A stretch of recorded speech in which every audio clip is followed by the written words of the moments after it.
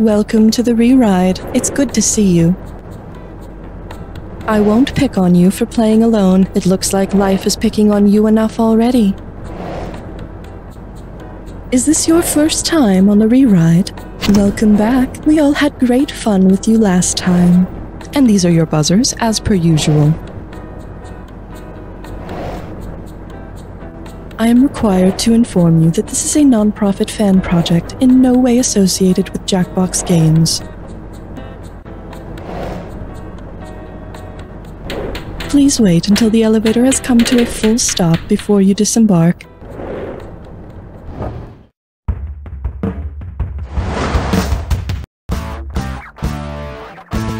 It's time for the show where high culture and pop culture collide. This episode of The Re-Ride is sponsored by the Ice Hypercube Dispenser. Add a new dimension to your cold drinks. Offer not available in worlds with 3 spatial dimensions or fewer. And now, here's your host, the Knight Rider of Needless Knowledge, Conan Blankenberg.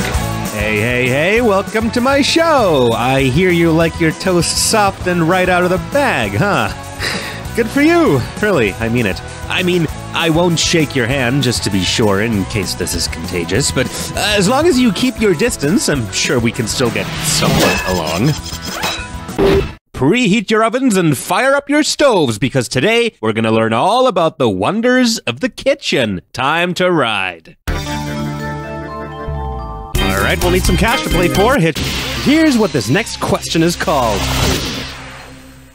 Ain't nothing frosty about this frosting. Okay, party time. What temperature would I have to preheat my oven to if I wanted to bake myself a fluffy cake with molten bismuth frosting? 270 degrees Fahrenheit, 270 degrees Celsius, 2700 degrees Rankine, or 27,000 Kelvin? Bismuth's melting temperature is just around 270 degrees Celsius, or 518 degrees Fahrenheit, so an oven preheated to that temperature should give us a nice, smooth, and delightfully melty bismuth frosting. And it does taste a little metally, but I think there's also a subtle touch of citrus and a delightful note of, oh my god, I think I'm about to have a seizure. Okay, buzz it. Oh yeah, that's a lot of Benjamins. Nice going. Here's your category. Do not fry this at home. Okay, let's take a look at the question then. How long did the people of the world have to eat their French fries dry and drab until tomato ketchup was finally invented? About as long as the initial run of Futurama, about as long as between Star Wars Episode 6 and 1, about as long as between World Wars 1 and 2, or about as long as it took me to read this question.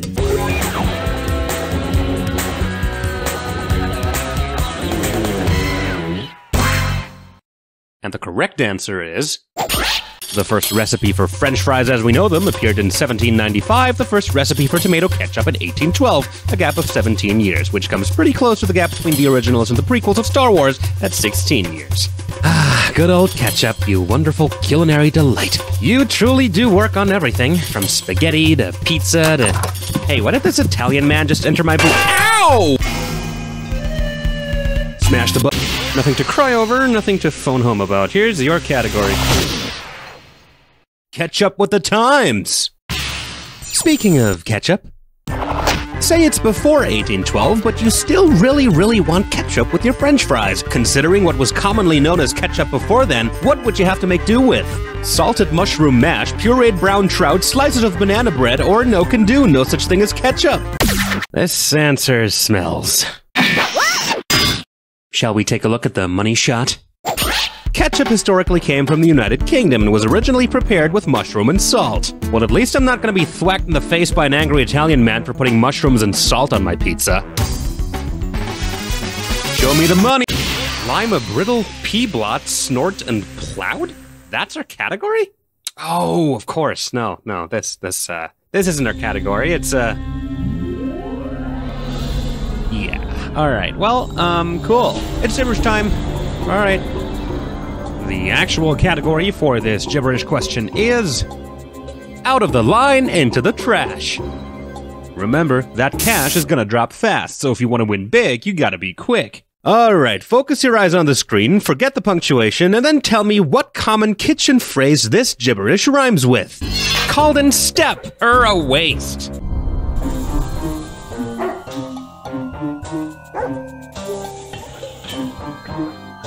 It's a matter of personal preference. You know, do it your way. And some vital ingredients in cooking.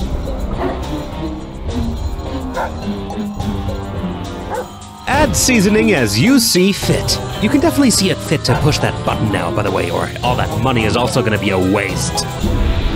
What's the matter? You don't do your own cooking? Nana still make all the meals in your house? If you've ever looked at a recipe from anywhere, you always see this line at the very end of it. Before serving, called in step or a waste. Salt and pepper to taste. Or in the case of many a lousy cook, salt and pepper until every sensation of taste has been replaced with a sensation of salt and pepper. Value time, let's go! Thank you, and now introducing the new sensation frying the nation. Oh, have I told you about my brand new air fryer yet? I'm telling you, best purchase I've ever made. In fact, I don't think I'll ever need any other kitchen apparatus again for the rest of my life. I'm gonna revolve my entire identity around this thing now. Say I wanted to join an air fryer owners club, but instead I accidentally joined an air fryer owners club. Considering the multiple meanings of the word, which of these pieces of small talk would I definitely not hear during the weekly club meetings? I do enjoy how mine is thoroughly devout to the Lord Almighty. The sunset has been so lovely lately by the shores of some of mine. Oh, my dearest one has developed most excellent wing patterns. Or, has the orbit of any of yours been oddly unstable too?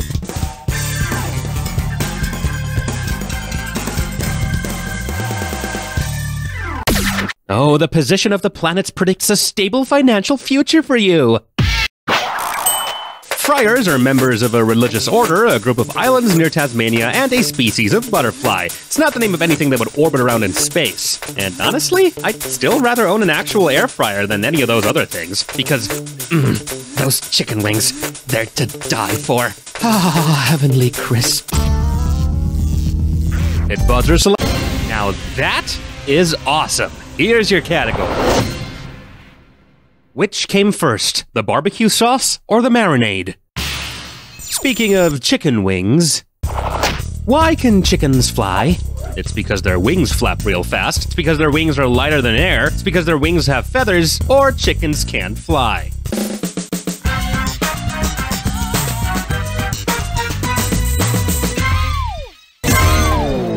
Smart people choose this. It's as simple as that. They just flap them real fast, faster than gravity pulls them to the floor. As good as chicken wings are, I find myself more partial to a well-seasoned chicken finger. Oh, that makes my taste buds fly. Hit your buzzer. Now that is what I call a value, and here is what I call this question. A chilling concoction. So I bought myself this new fridge recently, and I gotta say, this thing is God! Jesus Christ! That scared the shit out of me, always with those toasters, man. I completely forgot I even set one up. Sheesh. So, what just happened to me? My cingulate cortex caused me to freak the hell out. The toaster pawned the crap out of my... The amygdala is one of the key actors in the auditory startle response, which is pretty much what this stupid toaster just made me go through.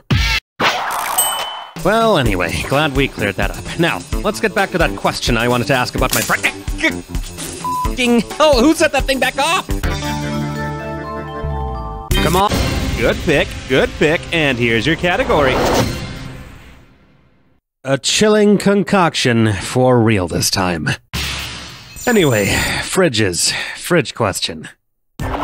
Say I bought a new refrigerator that was made by a refrigerator mother. What would supposedly be true about her offspring? It would be likely to develop autism, its extremities would be prone to hypothermia, any milk that comes out of it would be strangely shelf-stable, or its core temperature would drop when near its mother. Yeah, that's the one. The refrigerator mother theory is an early psychological theory that claimed the cause of autism is the lack of maternal emotional warmth during infancy. It's all been proven to be a bunch of bull these days, though. Oh, and before anyone expects me to get startled by the toaster again, not this time. I'm keeping a real good watch on this little fella, and I know exactly when it's gonna... Ah! What the... microwave? What the? Ah! Hit your buzzer when it. It's a beautiful day for some roadkill.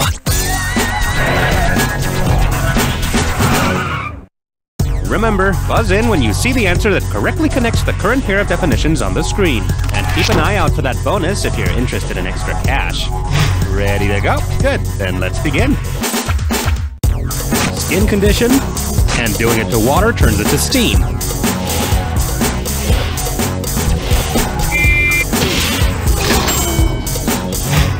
Coffee is a hot one, lemonade a cold one.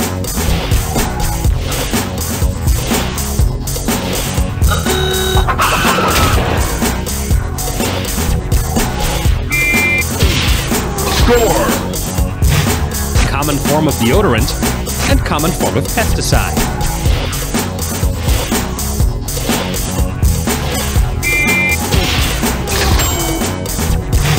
Blank edge your steak and bone blank.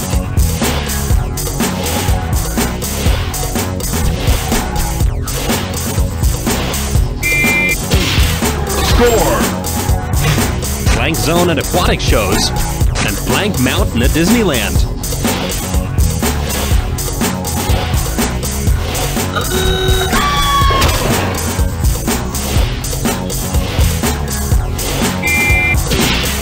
Score! It's painful, brain blank, and DC villain, Mr. Blank.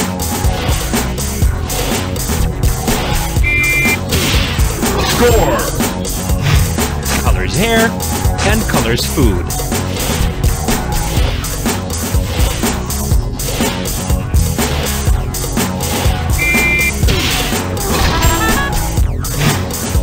Okay, now it's time for the bonus question. What do all of the correct answers have in common? Are they all things you do with... That's what I like to see. There you go. Good work out there. And now off you go to the showers. And there's your current score. Hope you're proud of it. If not, well, too bad. Let's move on. Okie dokie. Coming up next, the obligatory Hell's Kitchen question. Okay, we're playing for 1241, and here we go. If I were to rate Gordon Ramsay a solid 6 out of 6 on the Ramsay scale, what would that tell you about him? He's devoid of any microorganisms, his surface is perfectly smooth, he's out cold, or he has massive brain damage. Oh dear, gorgeous. In medicine, the Ramsay scale is a method of assessing how deeply sedated a patient is, with a 1 meaning they're wide awake and a 6 that they're fast asleep. Incidentally, a 6 on the Ramsay scale is somewhere around where I usually end up when I try to watch an episode of Hell's Kitchen. Picky pick.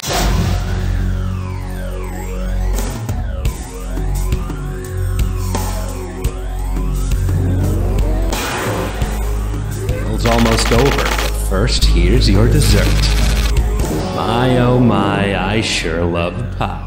This Jack Attack only uses locally sourced ingredients. Good luck.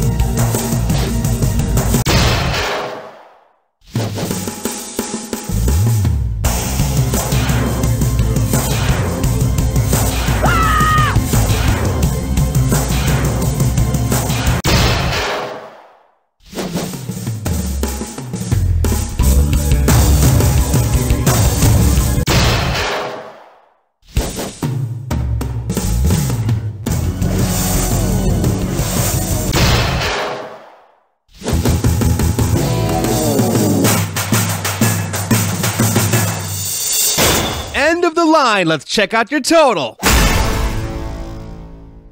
Ooh, impressive. Too bad no one's here to congratulate ya.